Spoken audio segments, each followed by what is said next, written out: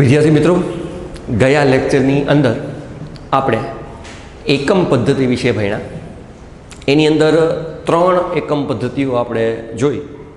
સૌથી પહેલાં CGS એકમ પદ્ધતિ, બીજી FPS એકમ પદ્ધતિ જેને બ્રિટિશરો આપી એટલે બ્રિટિશ એકમ પદ્ધતિ પણ આપણે કહેતા હતા, અને ત્રીજી એકમ પદ્ધતિ MKS એકમ પદ્ધતિ. 1971માં વિશ્વના બધા સાયન્ટિસ્ટો ભેગા થઈ અને આખા વિશ્વમાં એક કોમન એકમ પદ્ધતિ લઈ આવવાની વાત થઈ. એ એકમ પદ્ધતિને SI એકમ પદ્ધતિ નામ આપ્યું. એ પણ આપણે ગયા લેક્ચરની અંદર આપણે જોઈ ગયા. એ SI એકમ પદ્ધતિની અંદર 7 મૂળભૂત એકમ, એની ભૌતિક રાશિઓ, એકમ અને સંજ્ઞા કેવી રીતે લખાય એ આપણે જોઈ ગયા. હવે આજના લેક્ચરની અંદર આ 7 મૂળભૂત રાશિ બનાવવા છતાં પણ કંઈક ઘટતું હોય એવું એમને લાગ્યું, એટલે 2 વધારાની રાશિ એમાં પૂરક રાશિ તરીકે એડ કરી. સામાન્ય રીતે આપણે બોર્ડનું પેપર દેવા જતા હોય તો જે મેઇન સપ્લી છે એ પૂરી થઈ ગઈ, પછી આપણે એક્સ્ટ્રા સપ્લી લઈ, જેને આપણે પૂરવણી કહેતા હોય, એટલે વધારાની સપ્લી. એમ 7 મૂળભૂત રાશિ નક્કી થઈ ગઈ, પછી એક્સ્ટ્રા રાશિ ઉમેરી, વધારાની રાશિ ઉમેરી, એટલે એ રાશિને પૂરક રાશિ એવું કહેવામાં આવે. તો SI એકમ પદ્ધતિમાં કોઈ પૂછે તો કેટલી રાશિઓ, તો કે 7 મૂળભૂત રાશિ અને 2 પૂરક રાશિ. તો આજે આપણે એ 2 પૂરક રાશિ કઈ છે અને કેવી રીતે વ્યાખ્યાયિત થાય, આખું કઈ રીતે સમજી શકાય, એના વિશે આપણે આ ચર્ચા કરવાની થાય છે. બરાબર. તો સૌથી પહેલાં અહીં તમે જોઈ શકો છો પૂરક રાશિઓ. એને પણ આપણે 2 ભાગની અંદર ડિવાઈડ કરી દઈએ. ક્રમ, પછી ભૌતિક રાશિ, એકમ અને સંજ્ઞા આ બહાર તરફ છે. જોજો, પહેલી છે સમતલ કોણ. એનો એકમ છે રેડિયન અને સંજ્ઞા RAD. નામ ઉપરથી કહી શકાય સમતલમાં બનતો કોણ. કોણ એટલે ખૂણો. સમતલમાં બનતો ખૂણો એના માટેની આ રાશિ છે, એટલે એને કહેવાય સમતલ કોણ.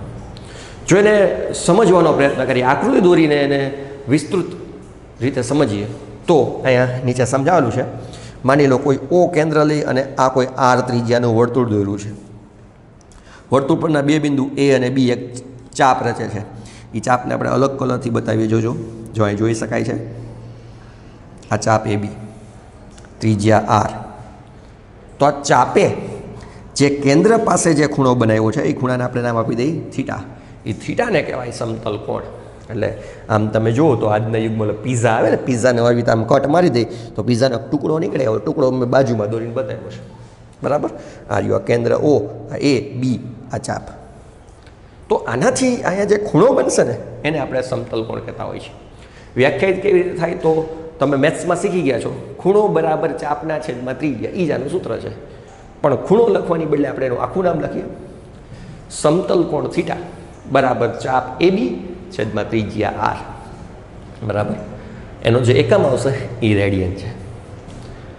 હવે ખૂણાનો એકમ આપણે અંશ જાણતા હોય છે. ખૂણાને આપણે સામાન્ય રીતે અંશ તરીકે ઓળખતા હોય છે. અંશ અને રેડિયન વચ્ચે ચોક્કસ સંબંધ છે, જે હમણાં આપણે છેલ્લે જોઈએ. પહેલાં આટલું તમને સમજાય એટલે ઘણું છે. ઘનકોણ હું ભણાવી દઈશ, પછી આના વિશે આપણે વધારે ચર્ચા કરશું. બરાબર. તો આપણી પહેલી પૂરક રાશિ સમતલ કોણ, એકમ રેડિયન, અને એને લખવું હોય તો RAD વડે દર્શાવાય. એની સંજ્ઞા small r, small a, small d, RAD. બરાબર. બીજી જે પૂરક રાશિ છે એ છે ઘનકોણ. એનો એકમ સ્ટીરેડિયન અને SR. નામ ઉપરથી ખબર પડે ઘન. કોઈ ઘન વિચારો તો એ ત્રિપરિમાણમાં હોય ને, લંબાઈ હોય, પહોળાઈ હોય, ઊંચાઈ હોય. લંબાઈ, પહોળાઈ, ઊંચાઈ, ઘન ત્રિપરિમાણમાં હોય. તો અહીંયા એક તમને એવો ગોળો દર્શાવ્યો છે જે ત્રિપરિમાણમાં વિસ્તરેલો હોય. વર્તુળ અને ગોળામાં ફેર હોય. વર્તુળ 2 પરિમાણમાં જ હોય, જ્યારે ગોળો 3 પરિમાણમાં હોય. દાખલા કે તરબૂચ વિચારી લ્યો. તરબૂચ હોય, તરબૂચ ખરાબ છે કે સારું છે એ ચેક કરાવતા હોય આપણે. એના માટે એના ઉપર છેદ દઈ અને એક ભાગ એનો અલગ કરતા હોય. તો આવો જ અહીંથી એક ભાગ તમને દૂર અહીંયા બતાવ્યો છે. આખાનું ક્ષેત્રફળ A કહું તો આટલા ભાગના ક્ષેત્રફળને ડેલ્ટા A કહેવાય, અને એની ત્યાંથી કેન્દ્ર સુધીનું અંતર એટલે ત્રિજ્યા R. તો ઘનકોણ વ્યાખ્યાયિત કેવી રીતે થાય સમજીએ. ઘનકોણ, ઘનકોણનો જે સિમ્બોલ છે એ ઓમ, અથવા એને તમે ઓમેગા કહેતા હોય. ઓમેગા અથવા ઓમ, 10થમાં જનરલી ઓમ કહેતા હોય, બાકી કહેવાય ઓમેગા.